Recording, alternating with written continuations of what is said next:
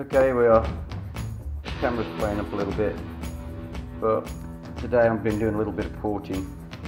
So we've got a selection of tools here that I use. This one's quite handy because it's long. Get some good access. Same with this one. You can get down transfer ports with that nicely. The carbide steel burrs. Very good, cut really nice. Also for getting into transfer ports and stuff, we've got this air tool. Angle head. Very handy. So we've been playing about with a Rapido barrel today. This Rapido barrel had a little bit of a mishap. Usual problem. Asso piston decided to lose the ring peg. So the ring dropped into the port and chopped the port away. So what I'm going to do is we're going to rebore this out to 71mm now with a YC Kawasaki piston, 71mm H2 750 triple.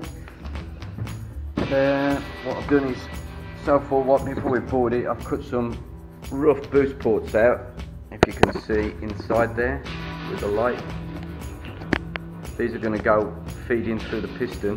There's 3 extra ports in the top. I'm going to weld a bridge into the exhaust port, cast iron bridge into the exhaust port, so we can have a wider exhaust port. So this is a bit of an experimental barrel. Old school, back to piston porting. Nice, no more revalve. Yeah, so I'm sort of going a bit back in history here, where I used to use Kawasaki H2s a long time ago for sprinting and stuff. Let's see how this comes out. This is the beginning of it.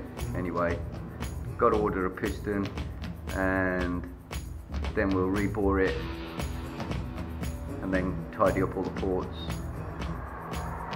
and hopefully our bridge works out really nicely. But that's got to be welded in first before we rebore. Heat it up, weld it, and hope nothing cracks. That'll do. Thank you very much. Please subscribe. Okay, we've got a little bit of cast in there now. We've got to get it welded up, but as you can see how much wider the port is now. And once it's welded up and rebored, we're going to see how this little baby goes.